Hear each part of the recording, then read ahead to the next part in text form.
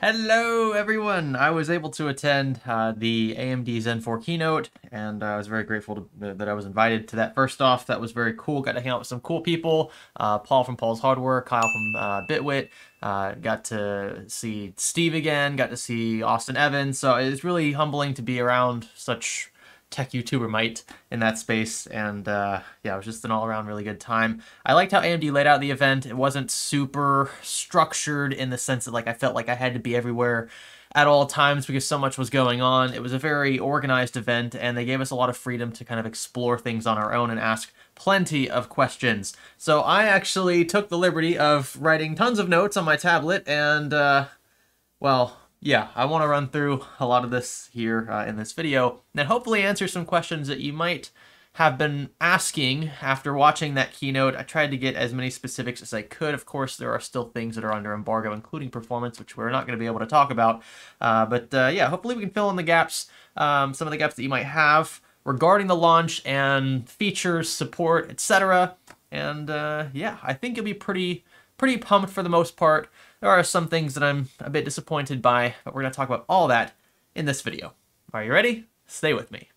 NZXT's H7 series cases offer plenty of hardware support and a clean aesthetic sure to complement any build. Choose between white or black variants, as well as standard, flow, or elite trims for the right mixture of airflow and beauty. There's plenty of room up top for a fan rad combo larger than just a single 120 or 140, and support for up to a 360mm up front exists for beefy cooling wherever it's needed. You'll also find several fans included depending on the model. If you choose the white one, you'll get white fans, so that's nice. NZXT cases are overall great values, as you'll find, and you can learn more about them by clicking the link below. So let's kick things off with just a few basics. You probably already know these. Obviously, 5nm architecture, PCIe 5 compatible platforms, although this will be dependent on the storage manufacturers in question supplying PCIe 5 compatible devices. DDR5 only, that's something that some folks have been upset about, and we did press them pretty hard on their decision to only opt for DDR5 here, seeing as though Intel, at least as of time of filming, offers a versatile DDR4 or DDR5 platform set. And that's been nice for folks who are trying to build budget systems because DDR4 is still much cheaper than DDR5. Very valid complaint, if you want to call it that. And their reasoning is that DDR5 is the future, and we've already pretty much exhausted every bit of performance we can get out of DDR4. I do feel like DDR4 is holding their chips back a bit, and so that's why they're pressing full steam ahead with only DDR5 support. And Intel still ends up supporting DDR4 retroactively with 13th gen. That's going to be a bit of a hit to Team Red. So I think that they're gambling that Intel will be doing the same as them. Kind of like that early adopter syndrome. You're going to be called out for it, but then when everyone else starts following you, it's no longer a big deal. So we'll see. Some more stuff on basic core architecture. AMD was expecting anywhere between 8 to 10% IPC increase. That is now up to 13% according to them, and frequencies up to 5.7 gigahertz. Anything in the fives for AMD is pretty freaking awesome, and up to 5.7 at their highest end SKU is just incredible. That's giving us up to 29% higher single threaded performance. So the 7950X is going to be the true just all-around pack-a-punch chip at 16 cores, 32 threads, 80 megabytes of L2 and L3 cache. This actually has a pretty big gaming upgrade here. Of course, with the higher frequencies, that's going to benefit you quite a bit in gaming, and an even bigger content creation bump. So 62% higher compute scores than the 12900K. People ask why they're comparing this to 12th gen. Well, it's because that's the only thing out from Intel right now. The 12900K is pretty much Intel's top-of-the-line consumer-grade CPU. So that's why it was compared to that in these charts that you're seeing supplied by AMD. Of course, this goes without saying, you have to take all of this with a very large grain of salt because, well, these are AMD's own numbers, and it can be pretty easy to set up scenarios in which your CPU lineup looks better than your opponent's. So wait till the official reviews, the independent testing from channels like myself, others out there.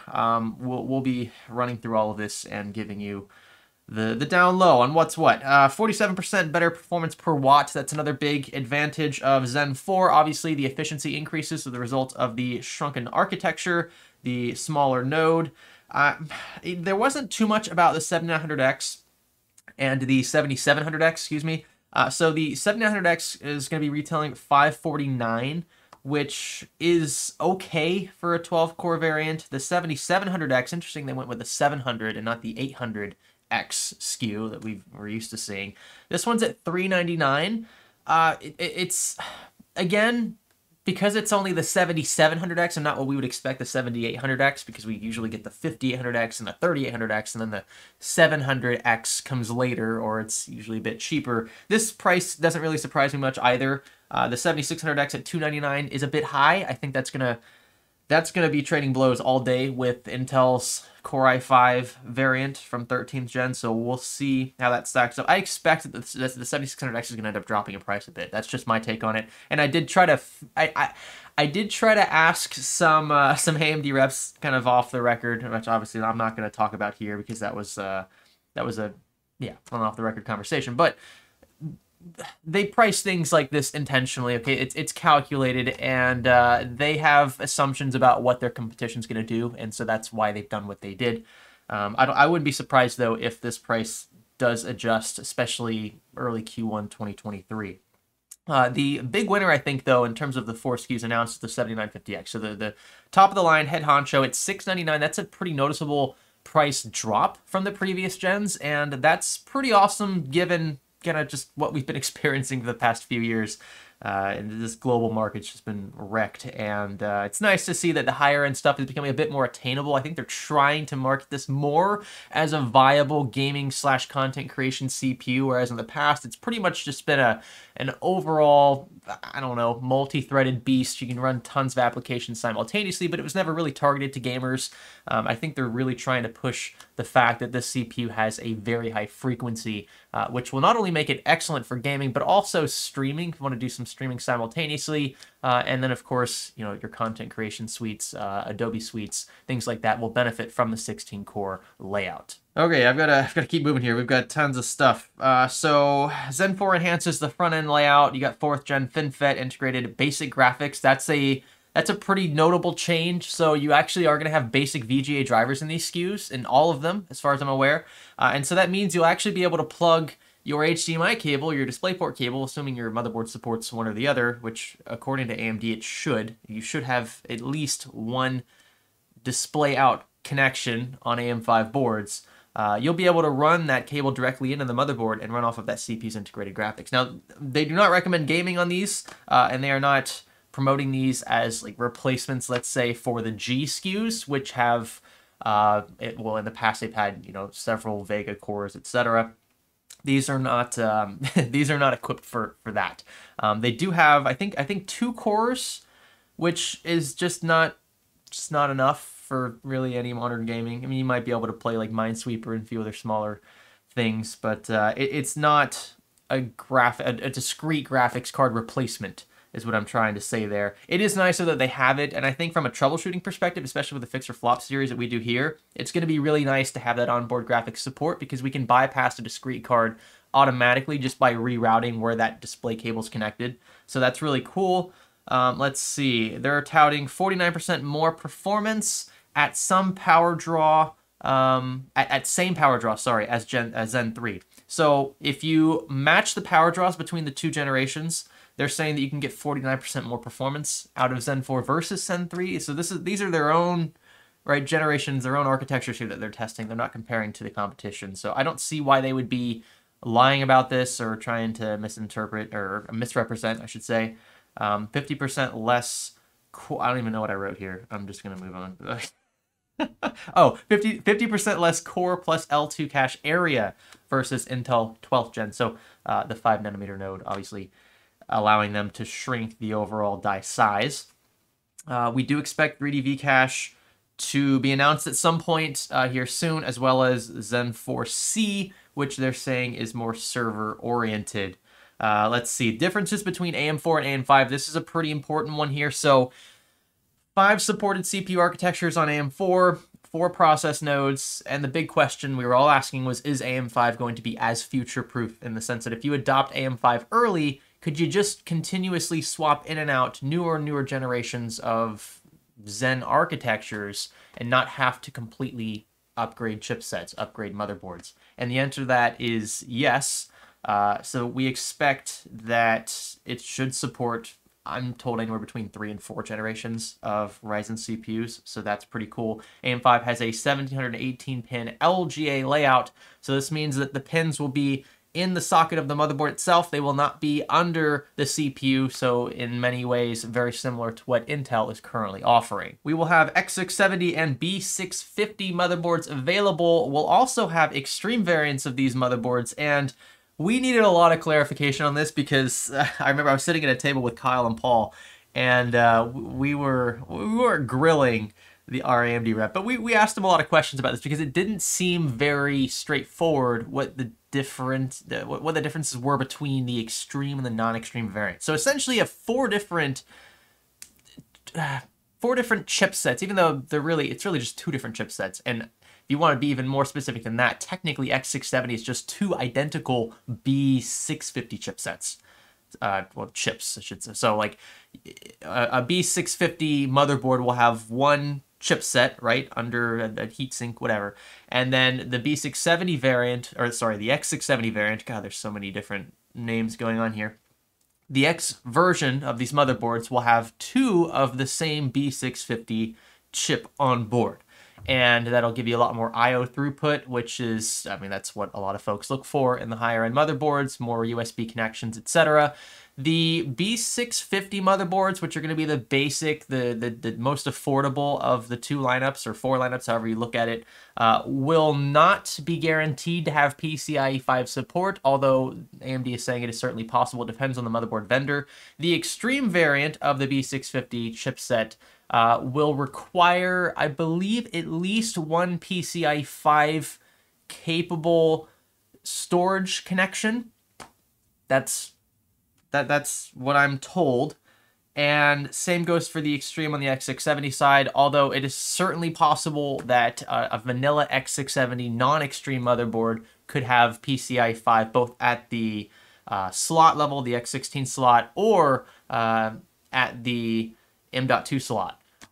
So be very wary looking into motherboards when shopping for just a new platform for Ryzen. There's going to be a lot of nuance, I think, at the onset, and I think motherboard vendors are going to do this very differently because there isn't a set-in-stone requirement for what is what, apart from the sheer physical difference between X670 and B650, which of course is the number of onboard chipsets. I guess to an extent I'm not surprised because AMD isn't responsible for this. I mean, again, they can set kind of the guidelines, the expectations, but it's up to the vendors to decide what they want to include in each motherboard SKU.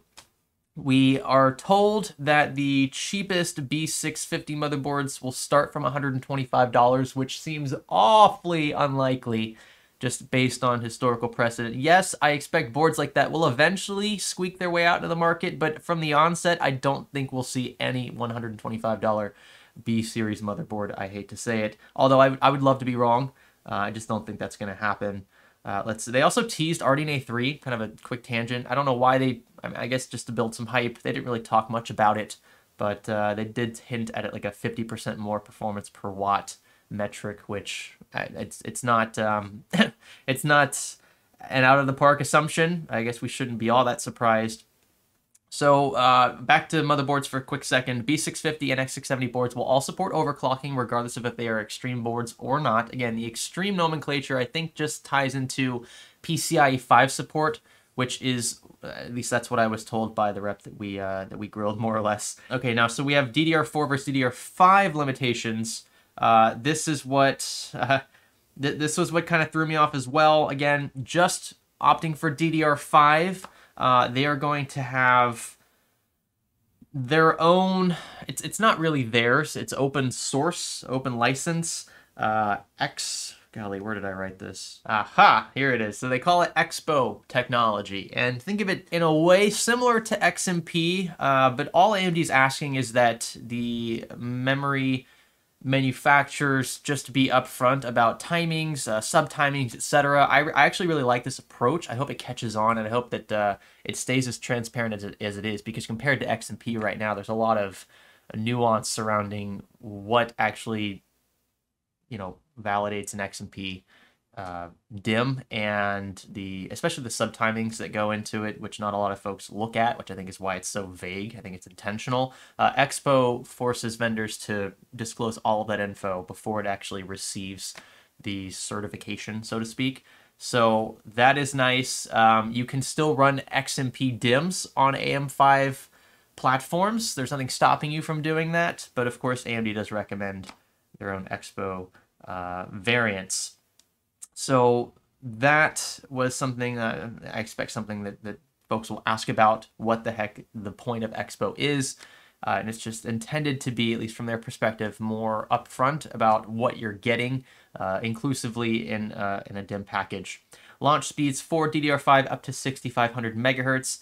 We are told that the sweet spot, and this kind of depended on who you asked at AMD, but the range I got was anywhere between 6,000 and 6,200, somewhere in that ballpark. I'd say 6,000 megahertz is a pretty sweet starting point. If you just get a kit like that at those frequencies, of course, with decent timings, then you'll be set. I don't think you're going to see a huge bump in performance from 6,000 to 6,500 megahertz.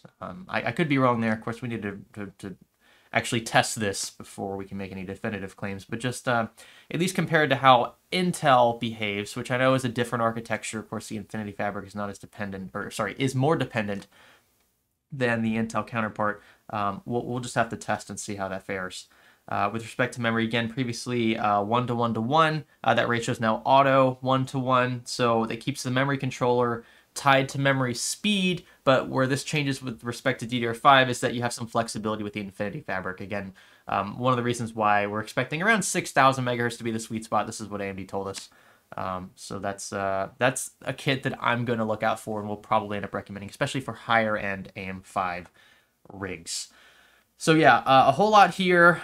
I think personally, the 7600X is just a tad bit of a letdown. I would have liked to have seen a 249 price point just to kind of, I don't know, just jump the gun on Intel and force them into submission, because again, the 13600K or whatever they're going to be coming out with i5 wise will be direct competition to this, we expect.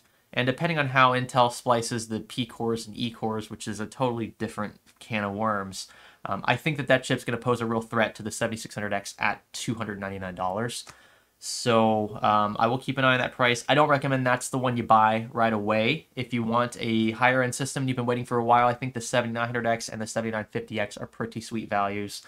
Just based on what we're seeing here. Again, still need to test.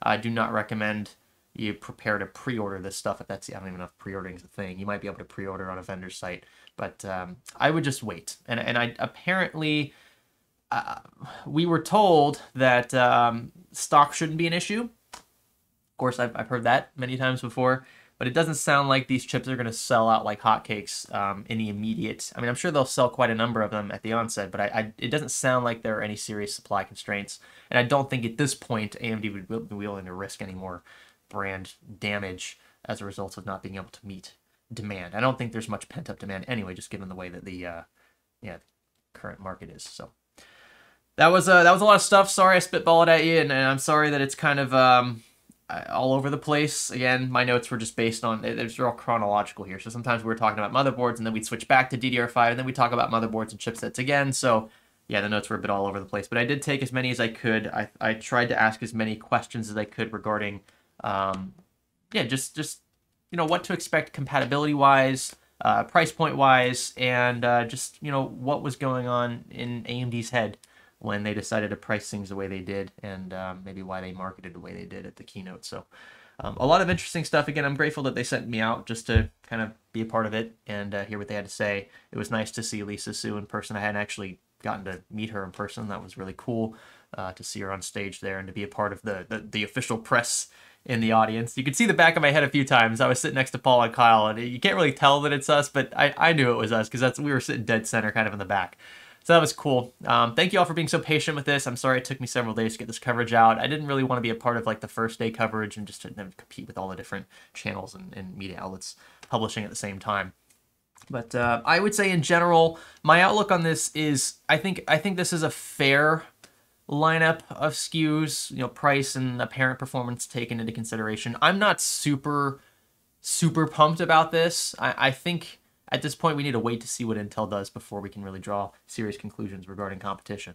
AMD didn't do anything that like massively surprised me, except arguably price the 7950X a bit cheaper than older 950X SKUs. So that was a win in my book. But again, it's the higher end SKU, so I can see why they do that, just to try to pull more of potential consumer base up to the more expensive stuff. It's difficult to do that, so lowering the price, of course, makes it more attainable. But the lower end SKUs pretty much stay the same.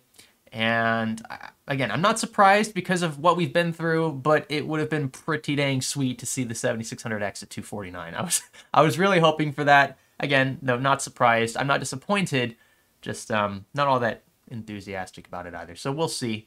I do think it'll be a valid, viable option when 13th gen from Team Blue comes around. So stay tuned for that coverage as well. I'm not sure if we're going to be going to any Intel keynote. I've never been to one. Intel's always kind of been a bit more reserved when it comes to reaching out to channels like myself, and that's their prerogative. They can do what they want. But AMD's always been very cool. I remember receiving AMD samples, graphics cards and CPUs back when I only had like 100,000 subs. Actually, even maybe smaller than that when I had fewer subs than 100K. So they've always been very cool about sampling and giving us a chance to try things out. Hopefully that happens at some point with Intel as well, but again, I wouldn't be surprised if the trend just kind of remained the same. So no hard feelings, it is what it is. But I was really glad to be a part of the event last week, at least as of time of filming last week. So thanks so much for watching, and again, sorry for spitting this all out, dragging this out, but I want to know what you think about AM5. I kind of gauged your interest on Twitter a few days back, but let me know in the comment section below how pumped you are, maybe not pumped you are about what you've seen so far, and whether you're looking more forward to what Intel has to offer now based on what you've seen from Zen 4 at this point in time. Thanks so much again for watching this far into this one, and consider subscribing and leave that comment, liking the video, etc., etc. My name is Greg. Thanks for learning with me.